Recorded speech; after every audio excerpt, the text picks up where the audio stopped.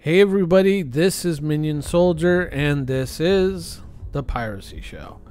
Now, I want to come back to the idea of the persistence of money in Star Citizen, because this is something that CIG has kind of said that now the money is persistent. Officially with 3.9, but 3.9, any day now.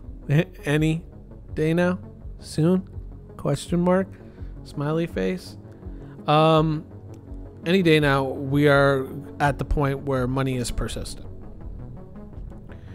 Supposedly. But I think that we can all reasonably assume that at some point, CIG is going to reset us or cap us in some way. And they're probably going to keep that fairly... they're probably going to keep us fairly low on the financial scales. They don't want us to spin out of control too soon. But for a lot of us, we want to set ourselves up. I'm the type of guy that I still do dailies in MMOs that I'm playing, like even when I don't need them, just because there are generally there's always an income of money from that. And it's something that I can often do while I'm, watching TV or watching a movie, and I can do it unconsciously and just, keep heaping up money and rewards from various factions and other MMOs. And so it's something that I do in Star Citizen as well. Not as frequently, but I still do it. Everything that you're seeing me do in the game right now is almost entirely on mental autopilot. It's very easy for me to do this, and sometimes I go oh yeah, that's where that 100,000 came from. And should we keep it as money? Should we just keep stacks and stacks of money? Get that fat cash.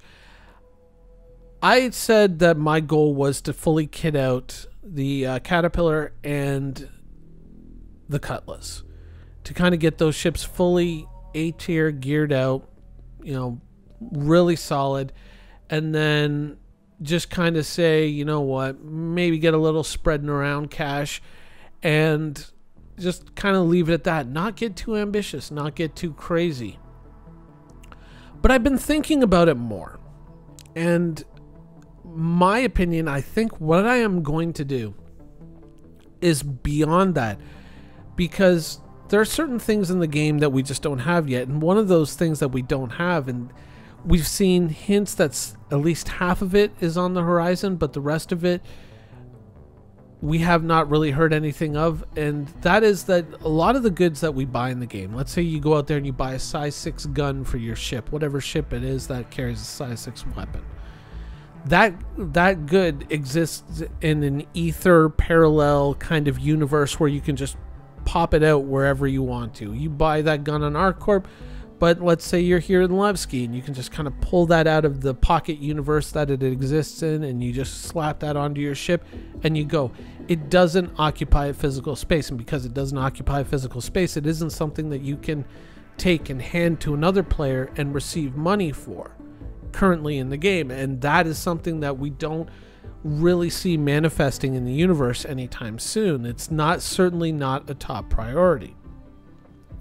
But physical goods that you can acquire for money are something that exists in the universe. Now, one of the things that we have heard about is the idea that players can trade money between each other, and that is something that CIG is working on and something that we're likely to see. We have sort of that idea, you can share mission rewards and things like that, and you can create beacons and trade money that way. But that is something that I think that when you think about the money that you're building up in game, CIG might look at that and say, oh, that's something that we need to control. That's something that we need to keep an eye on to make sure that the financial situation in the universe doesn't spin out of control. And that is one of the places where I think that CIG is very likely to pull the lever at least once or twice in the future and say, no, slow down, reset. We don't want things getting out of control. But one of the things that they may not look at, or one of the things that they may not immediately perceive, and some people say, oh, no, they're geniuses. They see everything coming. And it's just like, yeah. watch my entire video library and see how many things that I've predicted that they didn't think about, that in the end they were like, oh no, yeah, that's actually kind of a problem.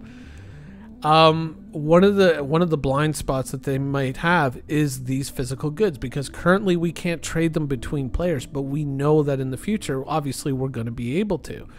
You know, a weapon that you can acquire on ArcCorp, you may not be able to buy on Levski, but someone on Levski may want to buy that weapon. And if it's an unused weapon that you can in the future put up on the auction house or whatever in Levski, you might even be able to sell that for market value or just above market value for the convenience of not having to go all the way to ArcCorp to set that weapon up. Physical goods that you use to equip your ships have an obvious material value in the universe. It's not like once you buy it, it's only worth anything to you and not worth anything to anybody else. In the same way that if you were to go out in a salvage ship, let's say salvage was in the game right now, if you were to go out and you were to find a size 6 cannon on the wreckage of a ship that still worked, you could pry that off and you could store that in your ship. That's one of the functions that we know that salvage is going to have, and then keep that piece of equipment and later on sell it on to a player or to a salvage service or whatnot for more or less the price of that equipment, so long as it still functioned. You might have to repair it, whatnot, we don't know, but physical goods are going to have a value beyond their initial sale to you. Like, this is something that we know that is going to be in the future.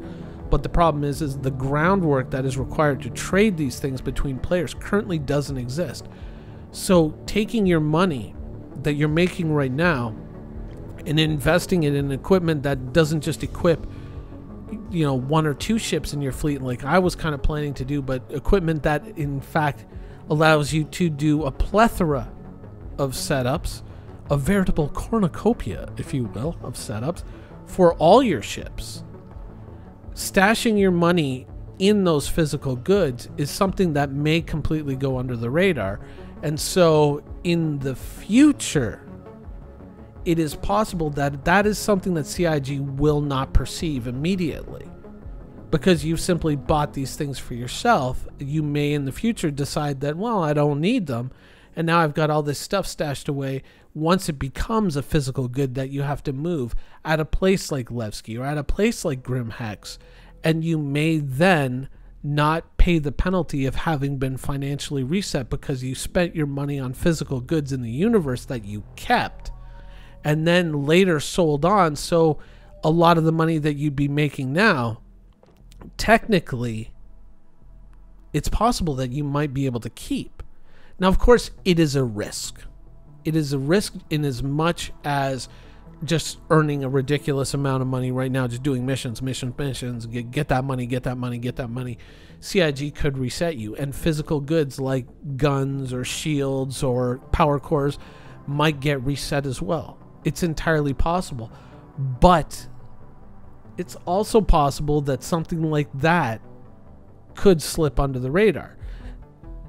Upside is you have a whole bunch of these goods that you could use to equip all your ships, all the different setups that you may think of, all the different, you know, ideas that you can think of. What about Omniskis? What about, you know, this power core? What about these coolers? What about these shields? And let's try all these different combinations.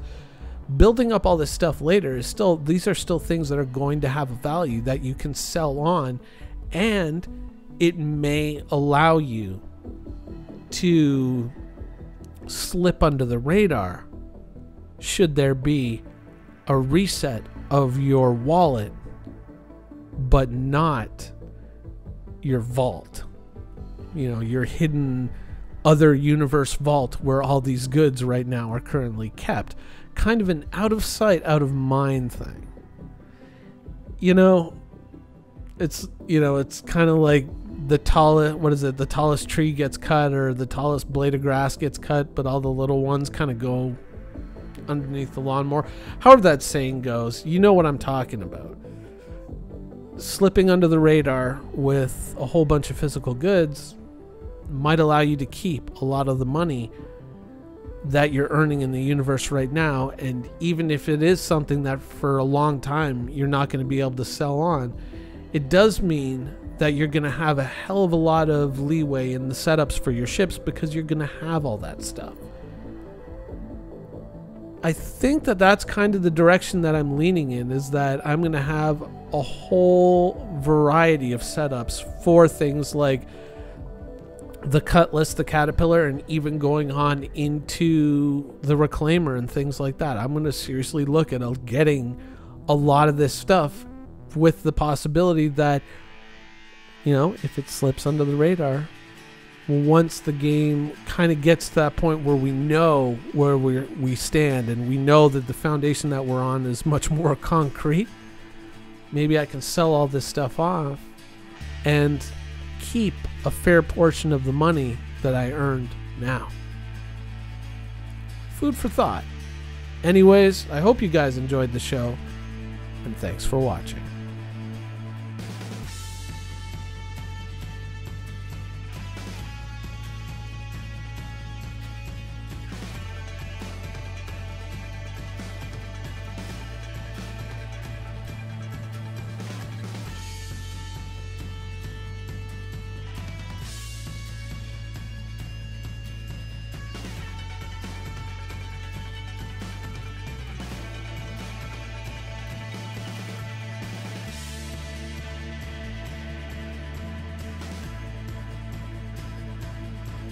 Thank you for watching. So if you want to keep up with the latest and greatest in Star Citizen and Squadron 42's development, please follow us on our social media channels. See you soon.